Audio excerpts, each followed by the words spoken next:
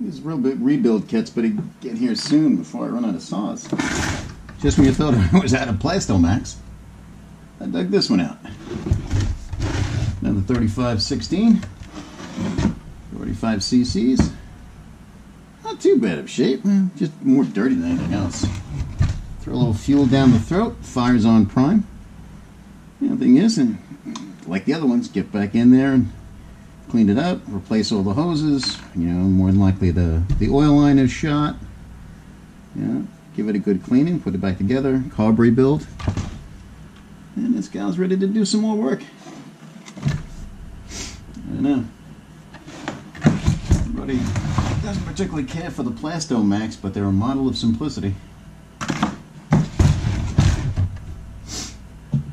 You get it all apart, get it cleaned out, show the inside, replace the hoses, and we can get going.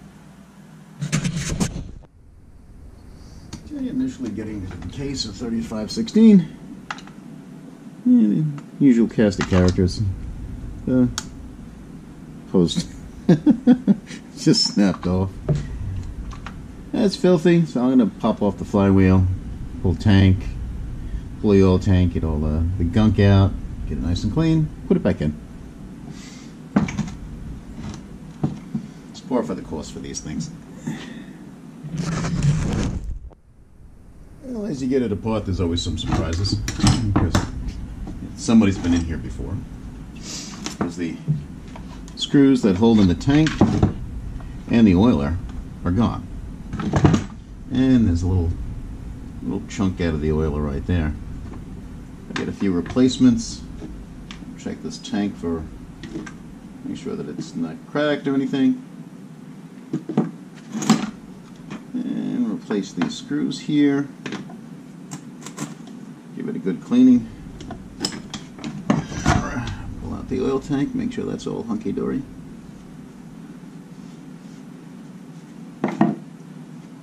Not too bad.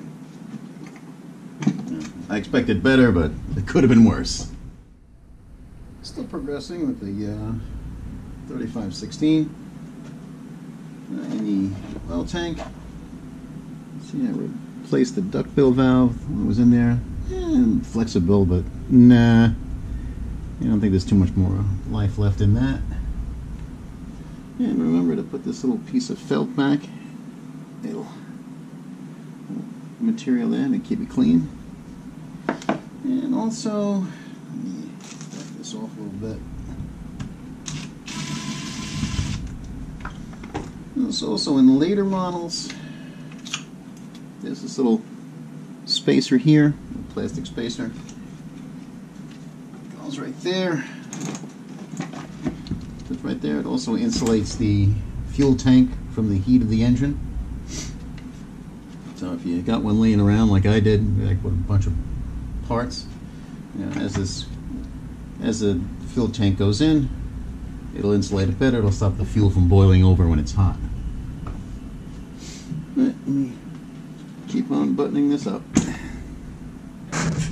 The camera went wonky, and I'm not sure where I left off, but replace the flywheel when I had on stock. Hopefully it's the close enough match. I'm not sure if it's for the 32 or the 35.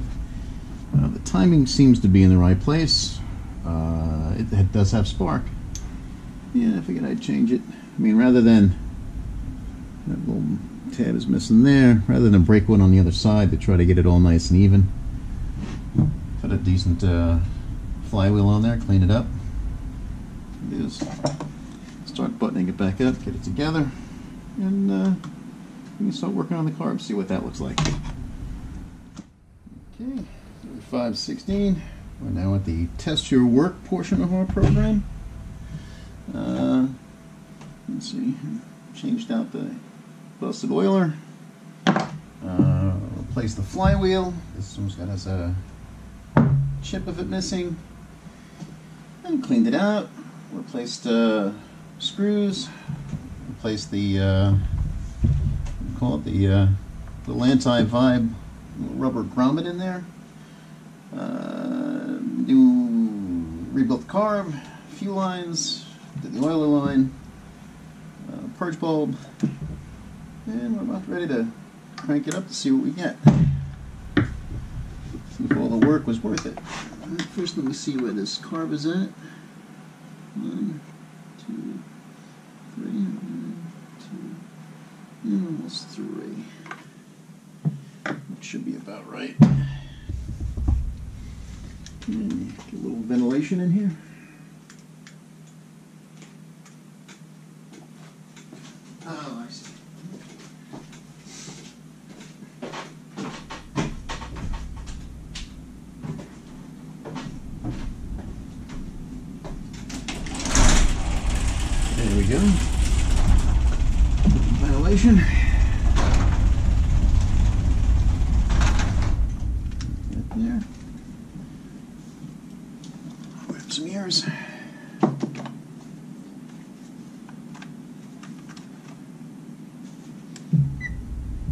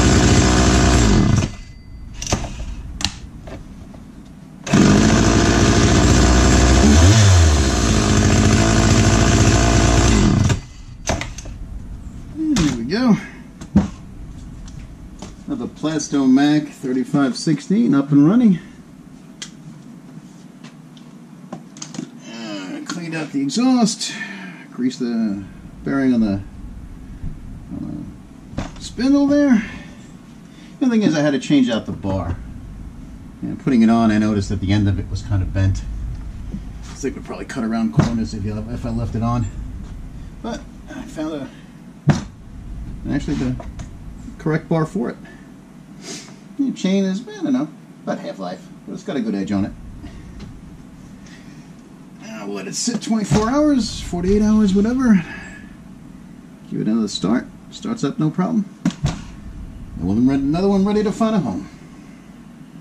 Thanks for watching.